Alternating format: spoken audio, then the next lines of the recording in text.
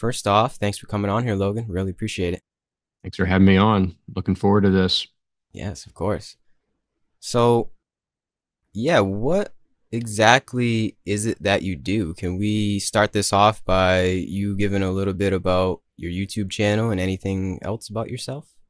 Yeah, I'm still trying to figure it out, honestly. That's the big question. What do you do? I would say that, first and foremost, I feel like I am here to help people along the journey of awakening, specifically coming out of any kind of system of religion or fundamentalism where they feel like there's separation between them and God, and that they have to outsource their power through some kind of external mediator in order to experience the divine within, in order to experience awakening or any kind of inner transformation. And so I feel like it's my calling to walk with people out of that matrix, we could say, into liberation, because that is my story. That is my personal experience as someone who was born into a system of strict fundamentalism.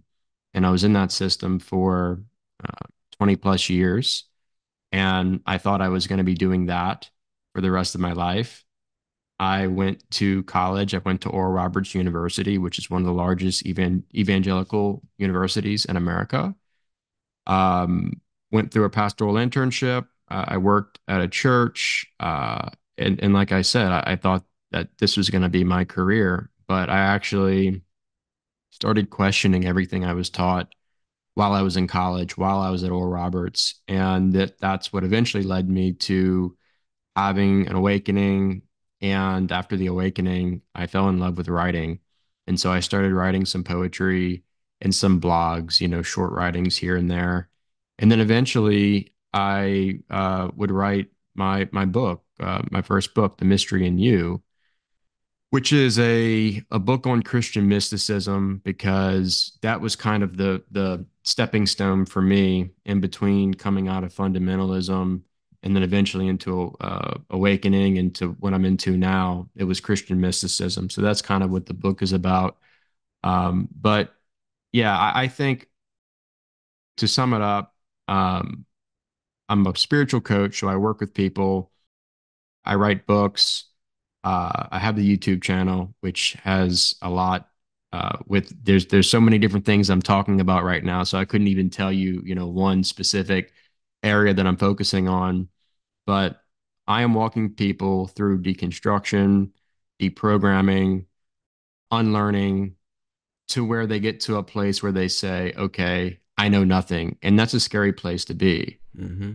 where you walk away from all these different belief structures and all these different egoic constructs that have been built up over the years. So you get to this place of like nothingness, and people don't want to go to that place because, like I said, it's stepping into the mystery, it's stepping into uncertainty.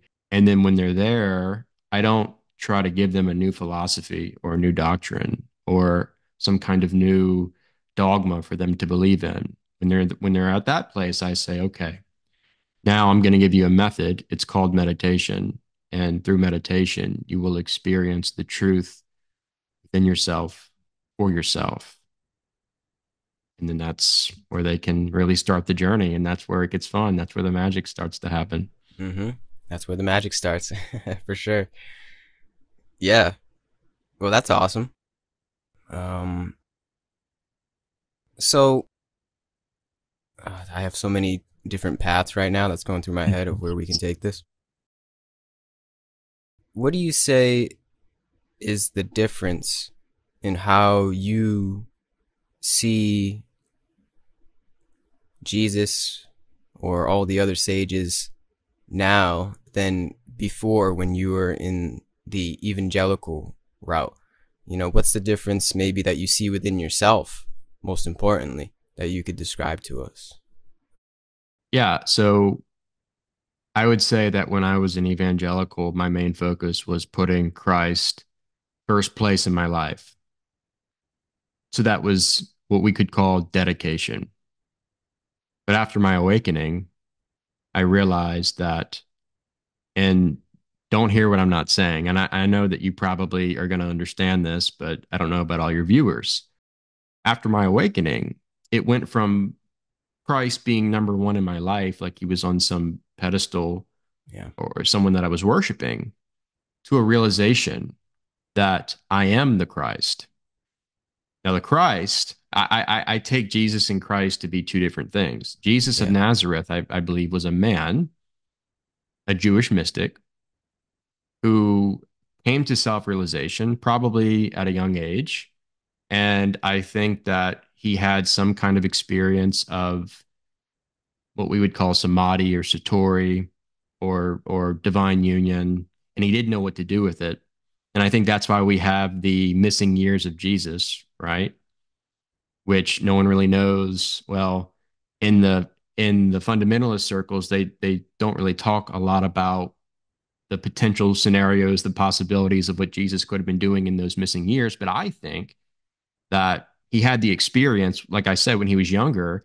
He didn't have anyone in his tradition that he could share this experience with because they would have Mm-hmm. all thought that, number one, it was blasphemous. So he would have been rejected. He would have been told who knows what. And so I think he went to the East, to India, to Tibet to learn from some of the sages and yogis and gurus over there so that he could understand what he had experienced, which was obviously cosmic consciousness oneness. And so, again, I think he was a man who lived in the first century, who had this experience. I think he went to the East to learn more about it. And then he comes back, and it's very evident in his teachings in the canonical gospels and in some of the non canonical gospels, like the Gospel of Thomas. It's very evident that he was coming from this place of non duality and that his words are full of mysticism and they're full of transformation. And you can tell, when he's talking with his audience, which is mainly uh, people who were a part of Judaism in the first century, he's speaking in a way that's almost like, in between uh, duality or separation consciousness and full on oneness, Yeah. right? Because he couldn't go full on oneness with people that were coming from the ego or from separation consciousness. They would have never understood what he was saying. So he had to bridge the gap with this language of, I am in you, you are in me, Father is in me, we are one. Like, what does that actually mean? If you really sit with that and think, okay, what does that mean if I am in you, you are in me, we are in the Father is in us? That's that happy medium way of saying everything is one, right? That's the stepping stone. Yeah. And I even think Jesus using that word Father to point to God was a way to bring a relational aspect to God because again, for Jesus's audience, God was something that was distant, that was separate from them. Mm-hmm. And so just by adding that title, that name of the Father, that's bridging the gap. And then he tells his disciples, he says, hey, uh, if any of you wants to really follow me, you have to deny yourself. Now, what self is he talking about? He's talking about the false self. He's talking about the ego. Because as long as you're operating from egoic consciousness, you will never understand the hidden mysteries and the deeper teachings. And that's why I think in Matthew it talks about Jesus had his public teachings and then the secret teachings. And the secret teachings of Jesus, which is where Jesus really goes into the truth of who we are, is found in the Gospel of Thomas. And he literally tells his disciples this very, very plainly, very clearly, and saying three of the Gospel of Thomas when he says, when you know yourselves, then you will be known and you will realize that you are children of God. In other words, you will realize that you are divine and that everything is one, everything is interconnected. So, yeah, during that phase, during that season of my journey when I was really getting into Christian mysticism heavily, that's when my whole perception of Jesus and what the Christ even means started to change. And it's evident even in some of the writings of Paul, when Paul says things like in Colossians that Christ is all and in all. He's obviously not talking about Jesus of Nazareth, the first century man, it just doesn't make sense. No, he's talking about something so much greater, something so much more mystical, something cosmic. And the Christ is our true nature. It's another word, I think, for self-realization or awakening. It's similar to like, Siddhartha Gautama became the Buddha, right? When he had his awakening experience. Jesus of Nazareth became the Christ which by the way, those titles like the Christ, those were titles given to Jesus by his followers. Jesus never said, I am the Christ. He confirmed it when people would say that to him, but he never preached about it. He never made that the point because, as you know, someone that's enlightened, someone that's realized, doesn't put all the attention on their separate self, right? They always point it away and bring you beyond the ego. And so, yes, growing up, Christ, Jesus, was someone I worshiped, I prayed to, I pedestalized. That was dedication. But after awakening, after self realization, I realized that I am the Christ or I'm one with Christ. And that is what has led to transformation. So you see the difference there? Definitely. Dedication, then transformation. So, Mm-hmm. Big difference. Yeah. Very well said. That's I couldn't have put it any better myself, man. It's rather than idolizing something outside of you, it's bringing that worship and idolization within. yeah. It's that simple. Yeah. Yeah. Yeah. It's just, and it's funny because you say it's quite evident when you read scripture that he's pointing to that, but it's not to the dogmatic mind, you know? It's Yeah. actually like, it can be a detriment if you read it in the wrong way. So it's all about finding this self evidence within first and then approaching the gospel. And it makes so much more sense. And you could see really what Jesus was saying, but you have to find it within first for yourself, by yourself. And that is the tricky part. That's the hard part. Yeah. Yeah. How did you come to see this? You know, was there something that, what was the spark that ignited the fire within you to be able to see the light of your own truth? Yeah. Well, when I was walking away from my fundamentalist upbringing and I was like changing my mind about everything I once believed to be true, that was one of the most challenging seasons of my life. And so when you go through any kind of deconstruction with beliefs, whether it can be any area of life, but especially with religion, because with religion, our beliefs about God and the afterlife and who we are and who like the future of humanity, all these like these big questions, um, they become a part of who we are in a way. And so I felt like when I was letting go of all these different beliefs that I had, I felt like I was losing a part of myself. I felt like I was going through some kind of death. Mm-hmm. And so when I got to the place of, I mean, when I literally, I was questioning everything, the whole system. It started with these specific doctrines, maybe like this place of eternal torment called hell in the afterlife. And then I started questioning like the doctrine of original sin and some of the stuff with the end times. That's where it started.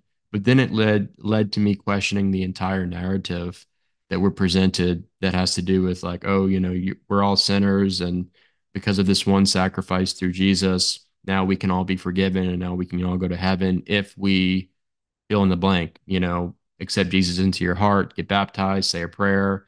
It just depends on which denomination we're talking about because there's so many different salvific methods and formulas, and they're Mm-hmm. all claiming to have the one and only. So, Yeah. so yeah, stepping away from that, I felt like I was losing my identity, which in reality that my ego had formed my sense of self from my religious beliefs. And so when I let go of that and I was at this place of rock bottom, I was devastated, I was scared, I was alone, I lost many friends, I was rejected by my previous spiritual community, which was my entire life. In that place, I had a mystical experience because, and this was one of the first mystical experiences. Um, I have ever had. I had a few, believe it or not, growing up, especially when I was a kid, but I didn't know what was going on. I didn't know what to make of it, and I kind of just disregarded it. But this was the first one that I was really aware of. And it was almost like, I don't know, I think because of the suffering, because of the challenges I had faced, I was forced to go within. Mm-hmm. I was forced to go in the last place I wanted to go. And through the darkness, I found the light that was always within me. It was always there. And after this experience, what I realized was that everything that I've been searching for externally, whether it was in some kind of deity who I thought was up in heaven or in some kind of holy book, the answer, the solution I had been looking for has always been within me. And at that moment, um, it was literally like I experienced some kind of inner transformation. But then from that point, that inner transformation completely changed the way I was seeing everything. And so it literally felt like I had stepped out of the matrix and I had entered into a brand new world. And, once that happens, um, things just change. You have heightened awareness, you have an expansion of consciousness. And so you start to pick up on certain things, certain patterns. I started experiencing synchronicities and things that were kind of just confirming that I was going along the right path. And then doors started opening up. And then, like I said, I fell in love with writing, and the writing was really something that was helping me navigate the whole process of what I was going through. Um, so yeah, that's I think that was the main thing for me. It was making that shift of getting to a place where I could actually trust myself. I could actually go within and I could actually experience the divine presence that has always been there. And the problem was, I was in a system that was always telling me that I can't trust myself and that my heart was deceitful and wicked. And so, I was afraid and I was timid to actually practice meditation and these different practices that bring you into that inner stillness, bring you into that kingdom consciousness that Jesus even says, the kingdom of God is within you. So, yeah. And then the journey really started for me at that point. Yeah. The kingdom consciousness. That's good. Yeah. Yeah. Do you feel as though there is a natural sense of creativity that comes from this? Oh, absolutely. Um, yeah. I mean, once you experience the inner transformation and you transcend the ego and you're living from the heart space and you're allowing the divine flow to flow through you, that's when you start to activate this creator energy. Because if we are divine, I mean, what does it mean to be divine? Well, it means number one, that you have power within you, and that power is life force energy that creates. Mm-hmm. And so, like, for example, if no matter what I'm doing right now, whether I'm writing something or creating content or working with people, if I'm in my headspace and I'm operating from ego, there's a lot of resistance around it. And I feel like I just, I know intuitively that something's off. But as soon as I take a deep breath and kind of rest in the witness, the one that's just always there, always present, watching, that is when I can literally feel the Tao flow through me. Mm. And I know that there's this greater source, this higher power that at the deepest level fundamentally is me. It's not Yep. something separate from me. Mm-hmm. Um, but yeah, it's like the more I'm getting out of the way of my own mind and the headspace and the ego and the perfectionism and the anxiety and caring what other people are thinking about me, that's when I'm at my best. And that's when I can create at a very high level. And, it's what Jesus said. Jesus says, hey, everything I'm saying, is not me saying it. Everything I'm doing is not me doing it. It's the Father in me. Mm-hmm. Same concept. Truly. It's sense of self-empowerment, real power. And it's not Yeah, power over others, right? It's, right. like you said, power to create. If we're saying God is within, well, what is God? God is the creator. And if it's within you, then you become a creator yourself. Co-creator. Absolutely. Co-creator. Yeah. I Yeah. like to say we're like an instrument or a paintbrush of God, right? Beautiful. Yeah, that's exactly right. Yeah. And it's not like in this creator aspect we abuse it either. It's like we surrender to this force and let it create whatever it wants. And it is Yeah. us. It is us as you described. Like it is us at a greater sense, but I'm saying like the the paintbrush of Gary is used according to how I was born, the dharma that I was born with, Sure. in the circumstances, my genetic makeup. It's used effectively to ultimately create the kingdom of heaven without, I would say. Yeah. We find it within and then we create it without. Yes. Do you say that is like what happens in this creative effort is that we, through our just God given abilities, create a better world altogether? Yeah, I think, and I'm glad you brought that up of the sequence of going within, and then from that place of awakening within, you go without, you go into the external world, because I've always found it really interesting, since the first time I read it. But in the Gospel of Thomas, Jesus says, or before I go there, in the Bible, in the canonical Gospels, in Luke 17:21, Jesus says the kingdom of God is within you. And then he kind of leaves it at that. All right. Mm-hmm. But in the Gospel of Thomas, saying 3, it's like the same passage. He says pretty much the same thing. He says, the kingdom of God is within you and it's outside of you. In other words, it's non dual. But the Mm-hmm. sequence of it is you go within, you experience it for yourself, you're transformed. And then once you discover the light of life, then that light of life within you starts to illuminate the external world around you. And so, yes, that is absolutely the sequence.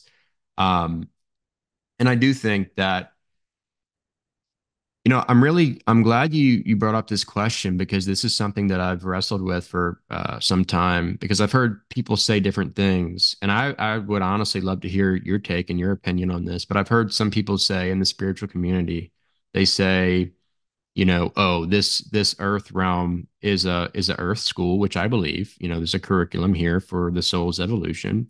But what they say is that things here will never get better, because this planet, this earth school, is created to break us and to cause us to learn all these lessons of all the things that we go through. And I get what they're saying, and to a degree, like, I agree with that, but I approach it from a non-dual perspective. And so, yes, we come here to learn. Yes, we come here to evolve and grow. And I think there is an element to this planet, to this earth, of it always being, there's always going to be suffering, it seems like, to a degree, because of uh duality, right? Like, this is the world, this is the plane of duality. And as long as you have two, you'll have two sides of the spectrum. You'll have the positive and the negative. But I also think that while we come here to get something out of this curriculum for our own soul's journey and development and evolution, we also come here to awaken, and then to, after we discover our true self, our authentic self, then from that place, we can start to bless the world around us in a unique way that no one else can, Yeah. through our authenticity. And that's really where our power is. Our power is directly connected to our authenticity. And so we start to bless the world in a way that no one else can.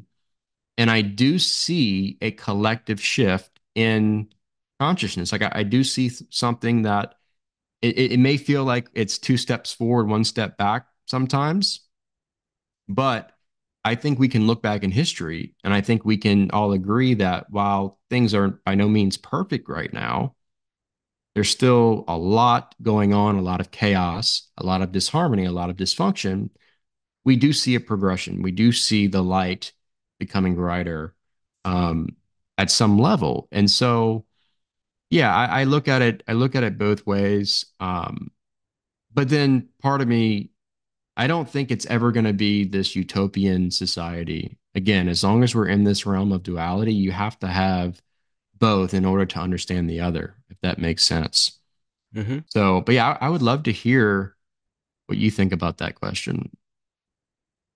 Well, I agree with you. I see both perspectives, so it's hard to say. I do believe if this is Earth School, we can all graduate. Yes.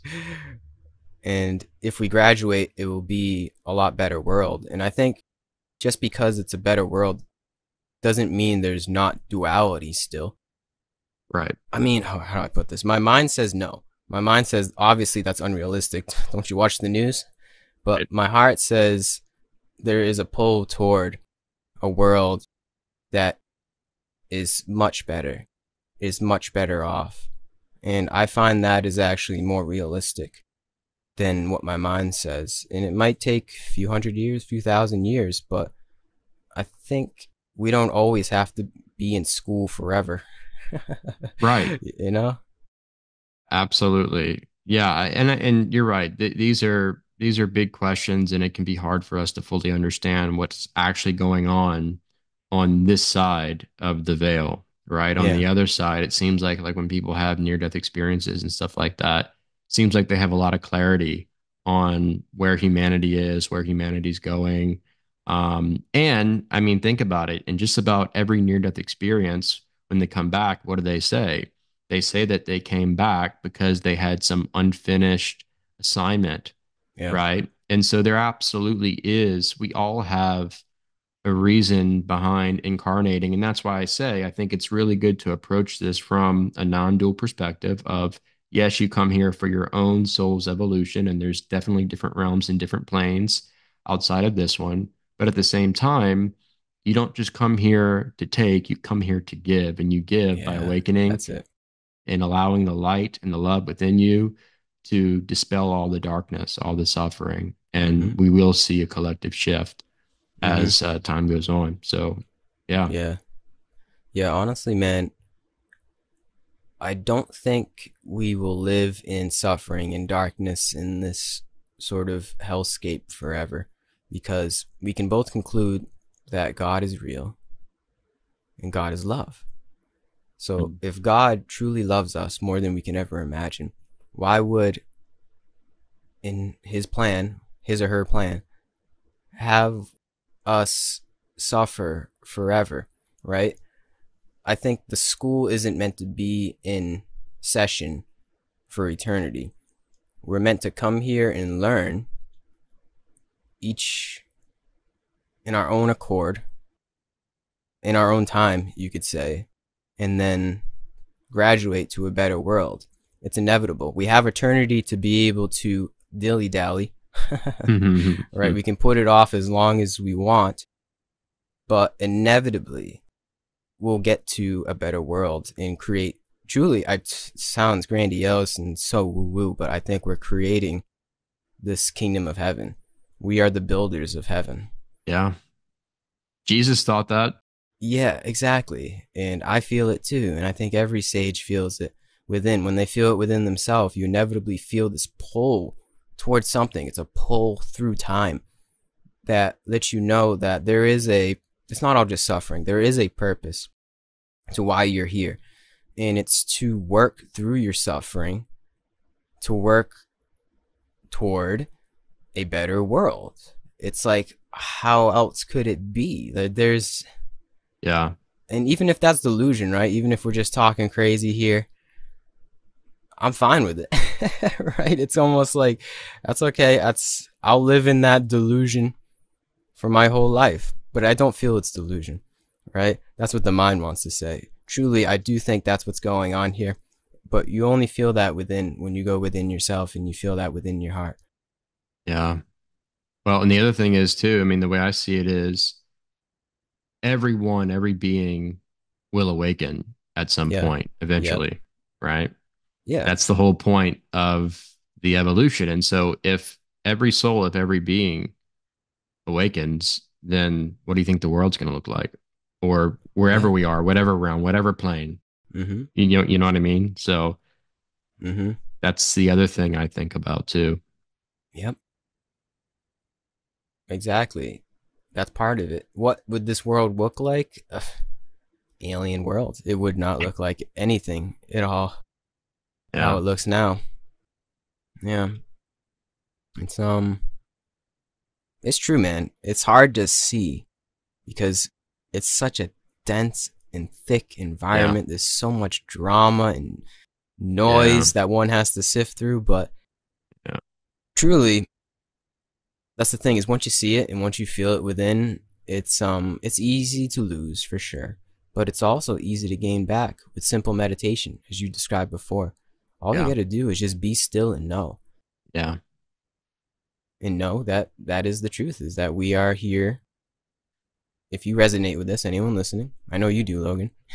We are here to build a better world. And it's not in a grandiose sense, too. I think you can agree with this. It's not like one person changes the whole world. It's Right. truly even just like in the small moments of our life and how we choose to respond to all the comings and goings of our life, the people and situations and the drama of our life. It's like how we choose to transform and transmutate the energies of the situation that is upheld for us. That's what it's all about. It's just in the little moments, man. That might be a cliche, but it truly is. It's like all in the little moments that we do it, and Yeah. in our work too. I feel Yeah. as though. Do you feel like I think we might have already answered this, but like when you get on this wavelength, your work changes, like your purpose for living, your the way that you want to conduct yourself on a day to day basis, just flat out naturally changes because you know that this is the truth. Yeah, it does. I mean, especially when I'm working with people and I know that what I'm doing, what I'm creating is making a difference in the world around me. Because, like you keep saying, that's what it's all about. Mm-hmm. Right. And so here's the thing with like manifestation or, having a desire to create something. Um, you can create whatever you want. You can manifest millions of dollars and be the poorest person in the world. Mm. Because if you're trying to create or manifest from this place of not knowing who you are, it won't matter. You'll end up worse off than you were before you had whatever you created, right? Yeah. Because the whole point of creation, the whole point of manifesting is to go beyond the sense of being a separate self. It's to Yep. reveal, it's to show the underlying truth of oneness, of interconnectedness. And so when you're coming from this place of being pure and Yeah. honest, what you create, like I said, what you create will come from authenticity, and in your authenticity lies your unique blessing to the world Mm-hmm. in a way Mm. that no one else can bless the world. Um, Yeah. and so that's the way I see it, and it's simple. Like you work on yourself, you do the inner work, you have the awakening, you have the transformation, and then you do what you do. You don't That's have to it. have, like you said, you don't have to have this like big plan of like saving the world and I have to do all this stuff. And no, because if that's your mindset, then you're stepping into doing instead of living from being. Yeah. And living from being is the key because that is what opens up the door for the Tao, the Father, source consciousness to flow through you. And that's essentially what it's all about. Mm-hmm. Um, any other way, like I said, it's coming from doing. You're going to get caught up in the mind and the ego. Then you're going to be worrying about, okay, am I doing enough? And what do people think about me? Yep. And it just at that point, you're completely missing what it's all about. And so everything's so similar. It all goes back to what we keep saying, which is you awaken, you discover it within yourself, you allow the source consciousness to flow through you, and you do what you do, but it's not you, the separate self, doing it. It's Jesus said, it's the Father in me doing all this stuff. Yeah. Well said. Yeah. Yeah. Now, would you say this is the only way to find true peace and happiness is tapping in to this essence? Because I believe we're all here to be happy. For lack of a better word, we'll say happy. We're all here to be on the pursuit of happiness. Do you Yeah. think there's really no other way than to find it within? Well, the way I look at it is everything that is in this 3D material world is impermanent. Yeah. Mm-hmm. Anything that can be observed is passing. That's why there's that old ancient saying, this too shall pass, Mm. right? And so if you are attached to anything, any object, any person, any experience, any high, whatever it is, external, if you're attached to that and you're thinking that that thing is going to give you some kind of fulfillment, some kind of contentment, um, it's just that's not the way it is, because this too shall pass. That thing is eventually going to move away. Some things hang around longer than others, but eventually it will start to fade away, and you're going to be left in that place of emptiness looking for the next thing to cling to find some kind of happiness or joy or bliss or whatever. Yep. And so God gave us the sky to have that constant reminder with the clouds, right? Everything that we can observe as the subject, as the witness, as pure awareness is moving, it's flowing, and it's impermanent. The clouds, they come, they hang out for a little bit, Mm-hmm. and then this too shall pass. But we are not the clouds. We are the infinite, eternal sky that's behind the clouds, that's always there, that's always present. It's pure I amness. And so the peace that we're looking for is actually not just something that is within us, because I think that's not saying it totally accurate. It's not just something within us, it's fundamentally what we are. It is us. And you can say that for anything, whether it's the joy, the love, the fulfillment. The truth of our being is all we need. It's literally the essence of everything that we've been trying to find and search for out there somewhere. And so you have to rest in that, but the mind will fight you. The mind will say that's not true. The mind will Mm-hmm. say that's ridiculous, and the mind will constantly keep you on this treadmill, in this cycle, this wheel of looking, searching, and so on. And so that's why some of the greatest mystics have said things like, you are what you seek. Rumi said that. And then St. Francis of Assisi said, what we are looking for is what is looking. Mm-hmm. And the method to discover that, for me, the best method has been meditation. I don't think and this is just my opinion, there's different methods out there that people have experienced and realized this with. But um, for me, meditation has been the most helpful for realizing that. I agree. I think with a regular and ardent meditation practice, it becomes quite apparent. Yeah. It's like it's so simple. It's almost too simple. But truly, all you got to do is just nothing at all. It's just breathe, and you will be able to see this. The truth is hidden in plain sight. And what a Yeah. miracle that is, right?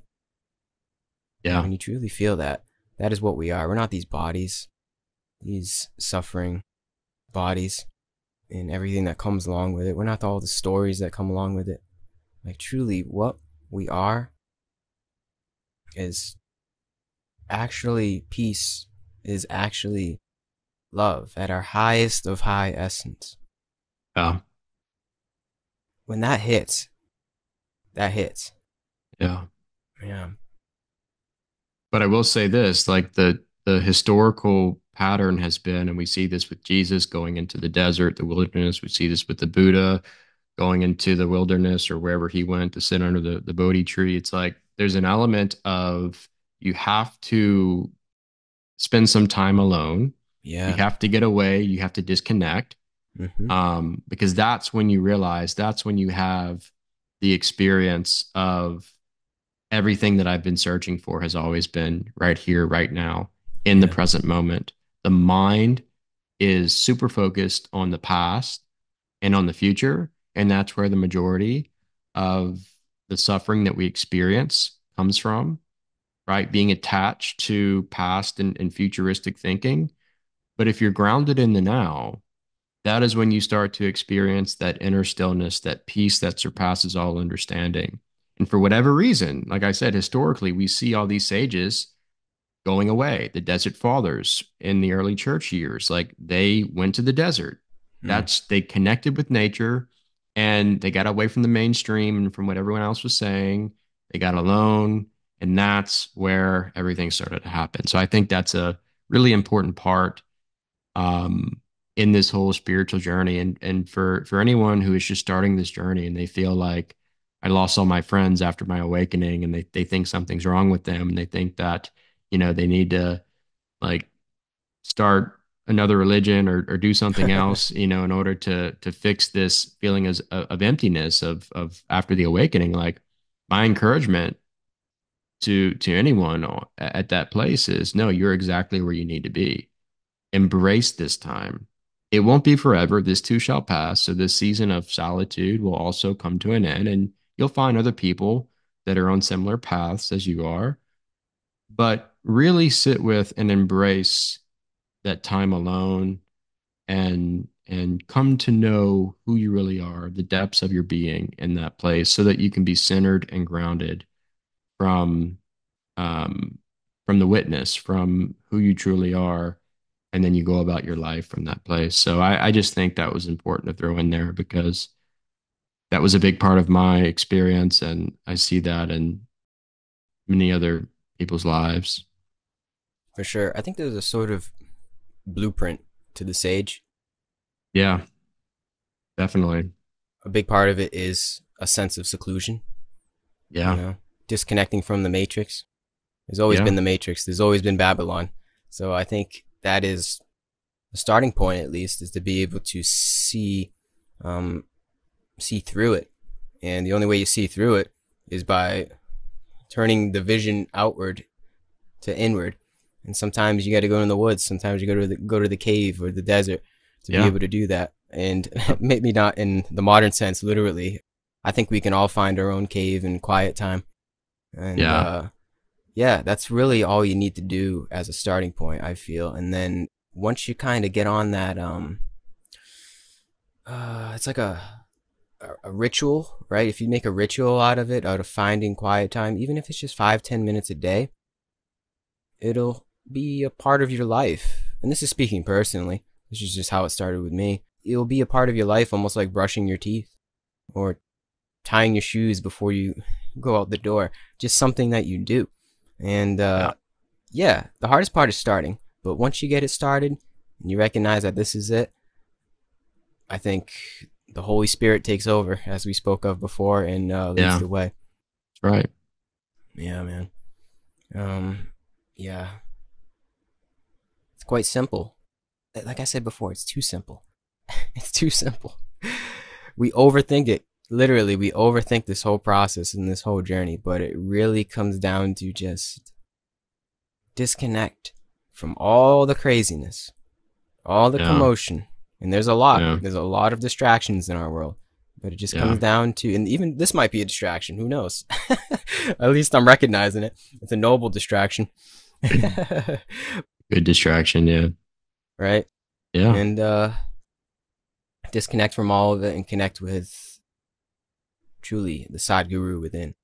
yeah. And if you think about it, like that's really the whole purpose of meditation. Meditation is not about gaining anything. It's about losing. It's about letting go of all the things that are preventing us from experiencing who we really are and what we already have. So it's showing us that it's a lot simpler, like you said, than we think, than the mind is telling us. And this is the hardest thing for the mind to grasp. The mind can't grasp it, but Mm-mm. it's literally the now, the eternal now, which is something that every sage, every mystic has talked about. Um, and again, meditation takes you, or it doesn't really take you anywhere. It reveals what is. That's the best way of saying it. Yeah. It reveals what is by removing all the stuff that keeps us unaware of the now and unaware of who we are. Amen. I don't have anything else to say, man. I felt like we've said everything we needed to say. And all that I can say is go within. That's really all I can say, right? We can only be a testament or a Yeah, pointer for someone to go within. I like to say every true teaching, every valid teaching is really just a guide for you to go back to you. If it's not, then run the other way. It's just another distraction. So, yes. exactly. Great point. Meditation. We've said it plenty of times. Meditation, meditation, meditation. And Yeah. yeah, man. I don't have anything else to say. Do you have anything else you want to leave us on? Yeah, I would just say, the beautiful thing about meditation is that it's completely free. You don't have to rely on anything external. You can do it pretty much anytime, anywhere. And it's super simple, like we've been saying.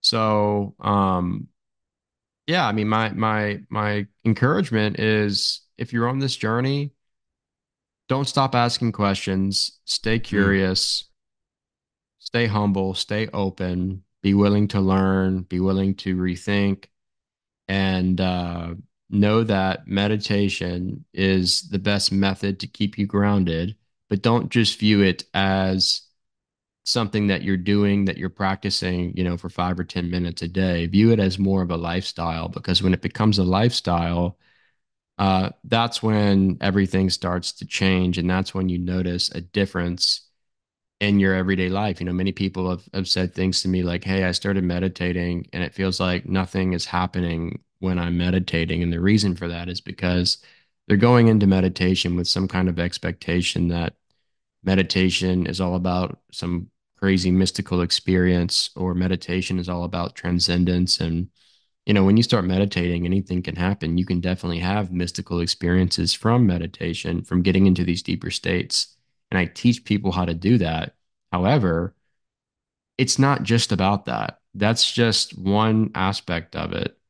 Meditation is so much more than any kind of temporary experience. Meditation teaches you how to live, it prepares you for life circumstances. And like I said earlier, the whole point of it is letting go.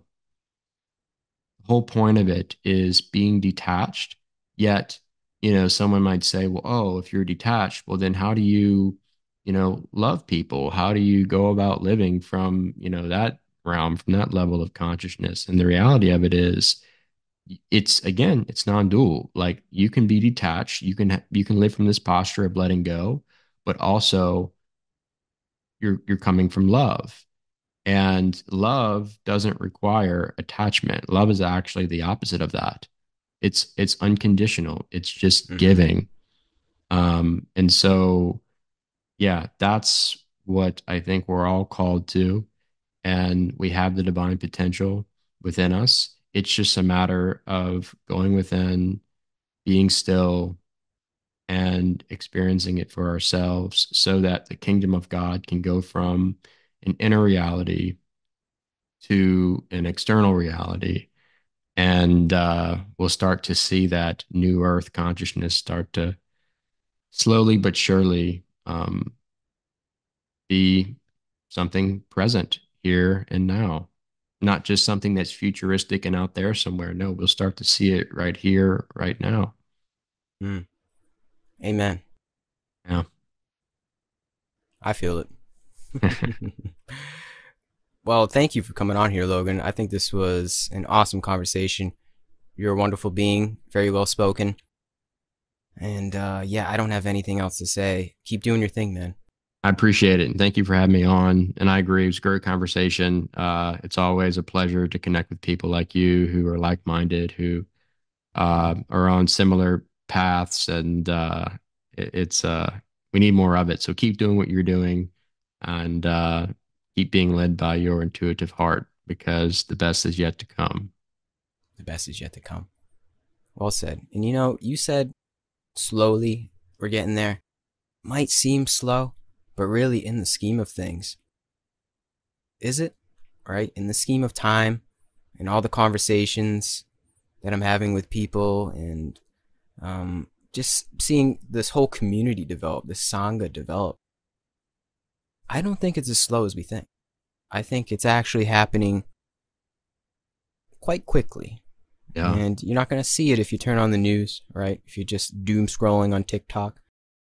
If you know, first of all, within yourself, and you know who to tune into, people like you, you'll see that the revolution will not be televised, and that truly we are living in remarkable times of transformation and change. And yeah, it's not as slow as we think. Yeah, great point. It totally depends on where you're coming from and what your perspective is, right? But Mm-hmm. I think you're right. I think if we can get still, if we can start to move past all the distractions, Yeah, it's very evident, it's very clear at what's taking place, and we're seeing people awaken and rise up all over the world, which is a very beautiful thing. So yeah. I agree with that. Well, thank you, Logan, Yep. for transmitting your wisdom, and thank you for anybody listening this long. Peace and love to everyone, and peace and love to you, Logan. All right. Thanks again. Talk to Goodbye. you next time. Bye.